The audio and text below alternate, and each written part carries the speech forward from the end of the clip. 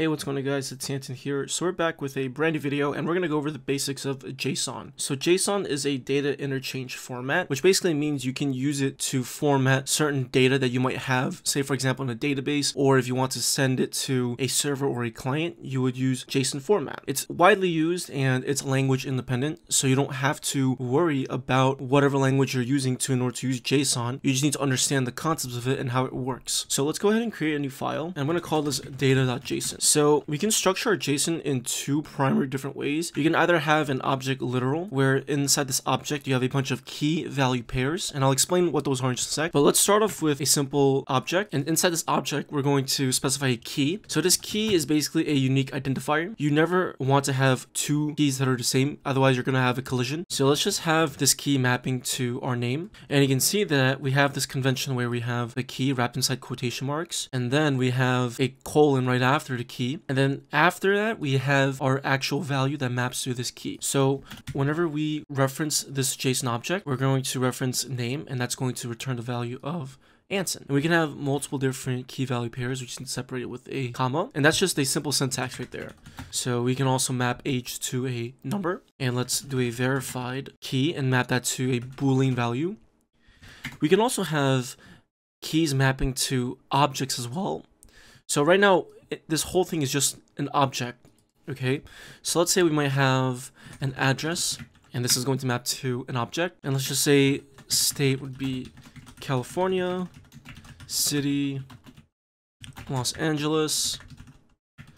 And then we would have a whole bunch of key value pairs such as postal code, phone number, line 1, line 2, borough, whatever it is that you want. We can also have our keys mapping to an array. So we can have an array of foods, and let's go ahead and put in some data. So pizza, ice cream, hamburger. I think that should do it for now. All right, so this is a simple structure of our data, and this could represent a user or a person, right? If we were designing some kind of application, they might have this kind of data. So let's go ahead and create a new file, and we're going to read in this JSON file and then play around with it.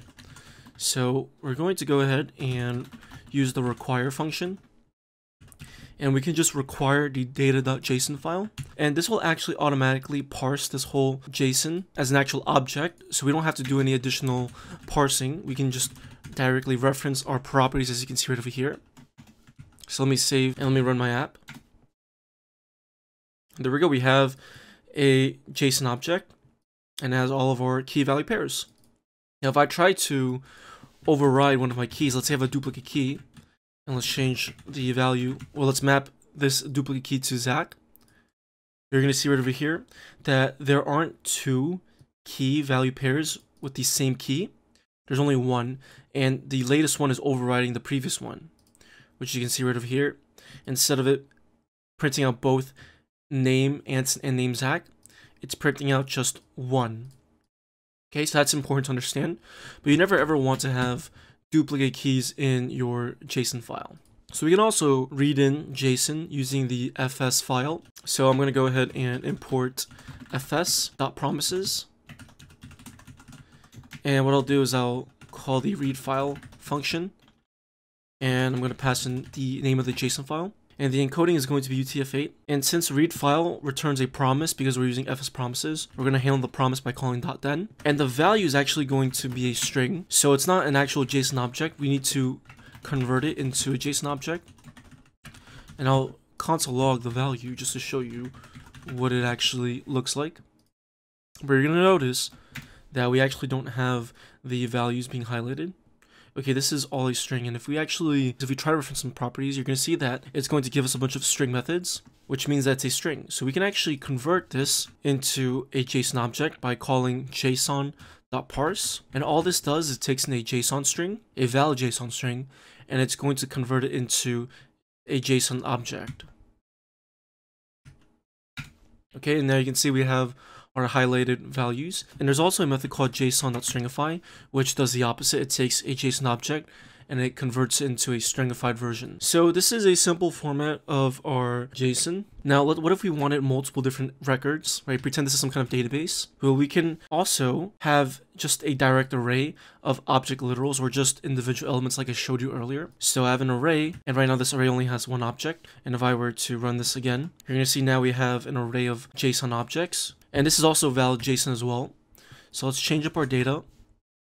And let's maybe give it some different data.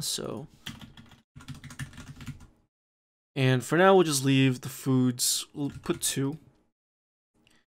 And let's do age 23. And let's do Texas, Dallas, steak, fried chicken. Okay, and let's do one more. Let's do Shell, 24, North Carolina. And we'll do sushi as well as fried rice. Okay, so like I said, pretend this is some kind of database, and it's going to return an array of objects. You can see we have an array of objects, and this is an array, so we can actually perform array operations. And we parse this JSON, and now I can go ahead and try to find a user. So let's just say const user equals db.find, and let's say I want to find a user based on their name. So this find function takes in a predicate, or it takes in a callback function, and it's going to basically go through every single element, and it's going to return the first element that the predicate function returns true for.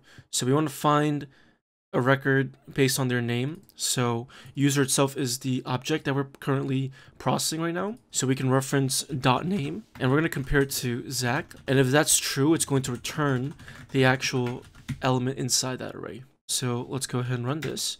And now you can see that we have received our record from our quote-unquote database. And there you go, we have a JSON object.